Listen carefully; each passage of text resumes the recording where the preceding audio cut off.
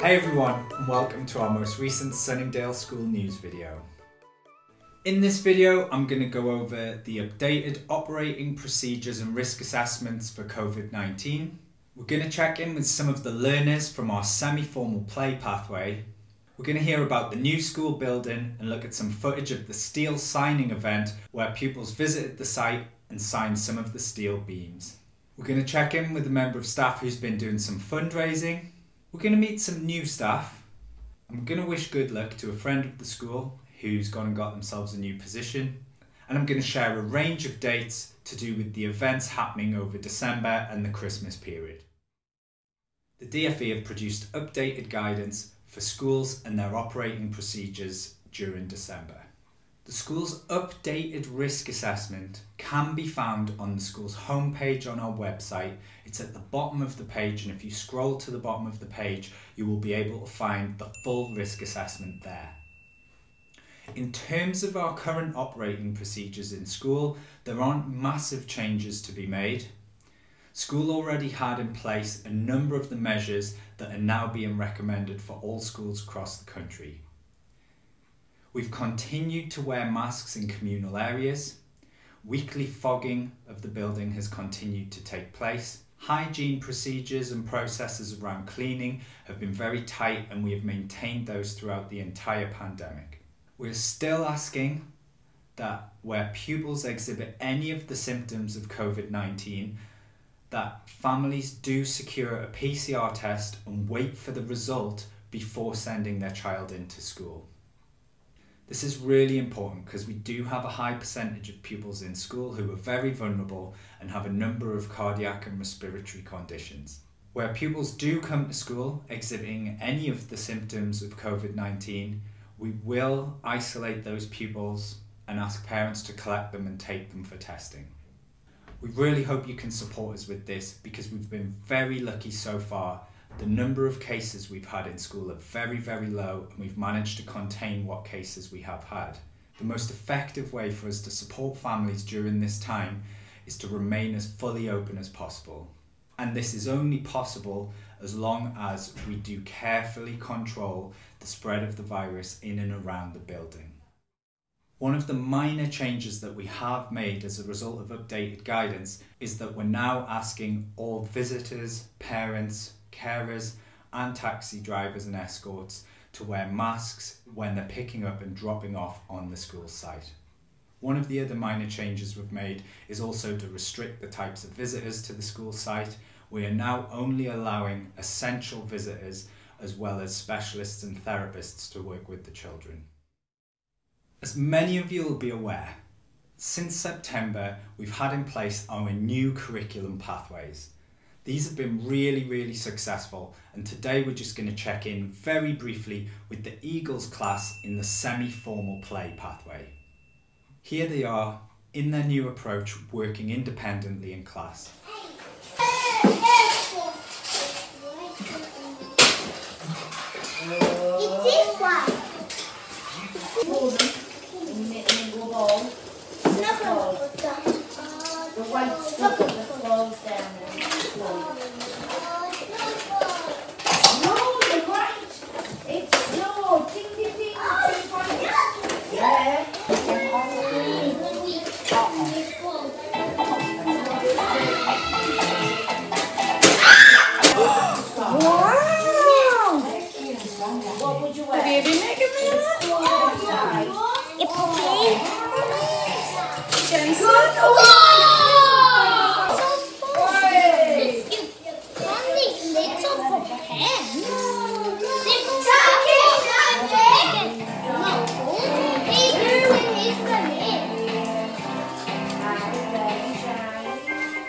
Absolutely fantastic to see the changes that we've made to the curriculum having an impact so early in the school year.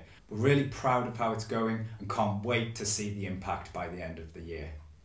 In future videos, we'll also be checking in with the staff and pupils working in the pre-formal pathway and the semi-formal explore pathway.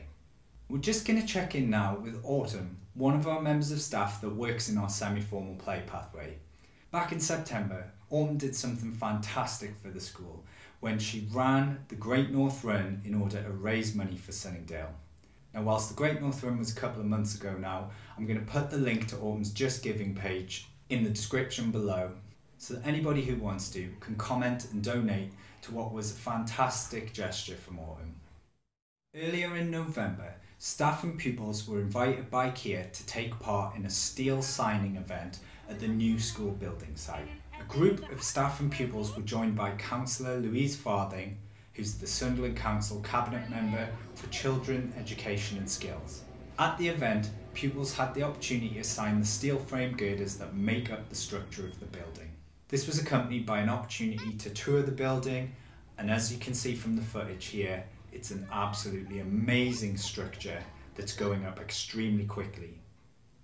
We're told that by Christmas, the structure will have walls and windows, and early in the new year, the internal fixtures and fittings will start to go into place. There's been a whole series of meetings in school where we've been deciding everything from the finishes on the walls and floors right through to door locks and signage that will be used throughout the school.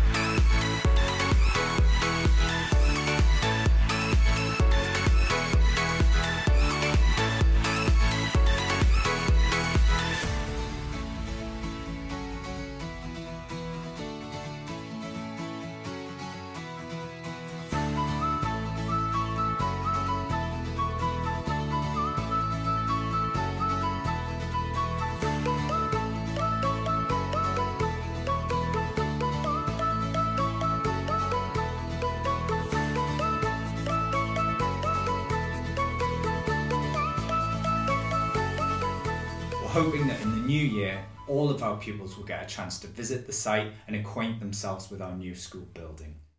In December's news video, towards the end of the term, we're going to be introducing a whole range of new staff. But in today's video, we're going to introduce one member of staff in particular, and this is Michelle, who now works in the school office. Many of you have probably already met Michelle on the phone already, but if you do manage to pop into school, please say hello to Michelle and welcome her into the Sunningdale family. In wider news, we'd like to really congratulate Bridget Phillipson, who's our local MP and a friend of the school, in her appointment as the Shadow Secretary of State for Education. Bridget's been into school a few times to have a chat with us and look around the school and meet staff and pupils, and it's absolutely amazing that somebody who understands our school and cares about our community has been appointed to such an important position. Okay, last but not least, I just want to go over some important dates and events that are going to take place over December related to Christmas. From Monday the 6th of December, there'll be a range of activities taking place in classrooms. Things such as making cards, calendars, presents and decorations. Alongside this will be the recording of our pre-recorded Christmas performance. On Wednesday the 8th of December, our early years foundation stage class, the Cubs, and our pre-formal classes will be having their Christmas party. On Thursday the 9th of December, our semi-formal Explore classes will be having their Christmas party. On Thursday the 9th of December, our semi-formal Explore classes will be having their Christmas party. On Friday the 10th of December, our semi-formal play classes will be having their Christmas party, and this will also be our official charity Christmas jumper day. On this day, we would ask that all staff and pupils wear Christmas jumpers and pay a small donation to go to charity. Our charity this year will be Save the Children. To Despite Friday the 10th being our official Christmas jumper day, we would like to encourage people to wear Christmas jumpers right through December and the last 3 weeks of term. On the week beginning Monday the 13th of December, all of our pathways will be having their Christmas lunch. On Monday the 13th of December, the early years foundation stage class, the Cubs and the pre-formal pathway will be having their Christmas lunch. On Tuesday the 14th of December, the semi-formal Explore pathway classes will be having their Christmas lunch, and on Wednesday the 15th of December, the semi-formal play classes will be having their Christmas lunch. On the afternoon of Wednesday the 15th of December, classes will also be taking part in the Big Sing YouTube event.